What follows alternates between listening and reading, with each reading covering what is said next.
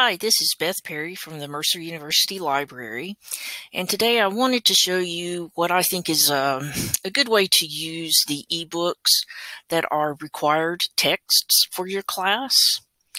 So first thing, you want to start at the library's homepage, libraries.mercer.edu. And we're going to go down to the search box here.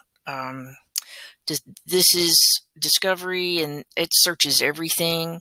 But since we know we want a book, I'm going to go over here to the drop-down menu and select Books. And then we're going to put in our title. And today we're going to look for Soul Feast. And search. Okay, so here are our results. We've got, there are two online version, it's the same thing, but anyway, I'm going to click here.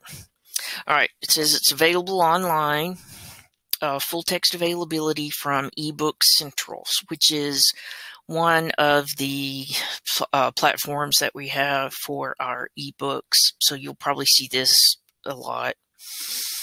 All right, so here we are. We've got some options at this point. If you wanted to download just a PDF chapter, you have up to 83 pages a session. You can also copy 42 pages. You can go down and look at the table of contents here. This will show the subsections, so you get the actual titles of the chapters down here. You can download the PDF here, but what I would recommend is just clicking on the title of the chapter, because it'll give you a little more options for things you can do. One of which is you can search within the book here. You've got options up here for a full download. That's for the full book. You can print from here. But what we want to do is do the chapter download as opposed to the whole book. So click there. And we get this choice here for citation style. And we are going to select Chicago Turabian Notes Bibliography, because that is what the McAfee Style Guide is based on. Click Continue. Then we'll open our PDF, which is down here.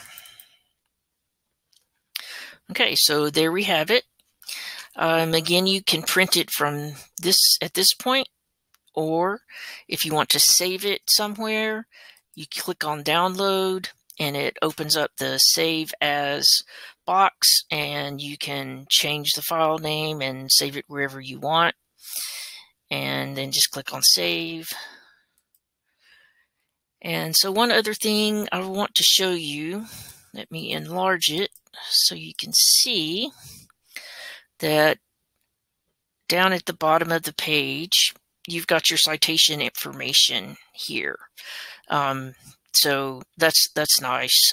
Just in case you need to do a bibliography at some point. If it's just a chapter you're reading for class, you don't need that, but just FYI. Okay, so let's go back here.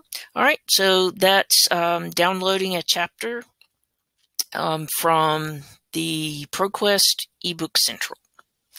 If you have any questions, please let us know. Thanks a lot.